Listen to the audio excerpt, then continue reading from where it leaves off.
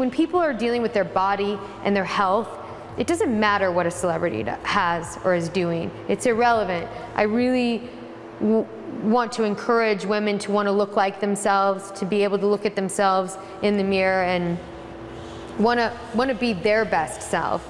You know, want to see their light shine the most, and not say like, I want that person's legs or that person's butt, and not want to buy media-driven things that are saying, you want to get a butt like J-Lo, you want to get, you know, I mean, this is how I'm presented, and this is how so many people are presented, because this is what we're buying into. Instead, like, look at the expertise that I have to offer and the body of work that I have to offer, and be motivated from that standpoint. I love Jennifer Lopez so much because she is an iconic, incredible talent and woman who shows up for her workout.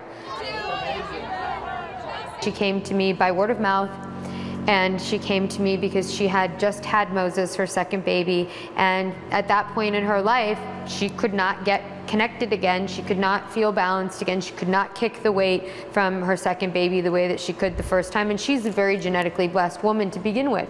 And she was still having challenges. And I met with her, I saw the problems, I knew I could help her immediately, and that's it. It was a very, very, very organic thing. There was nothing opportunistic about it on either one of our parts.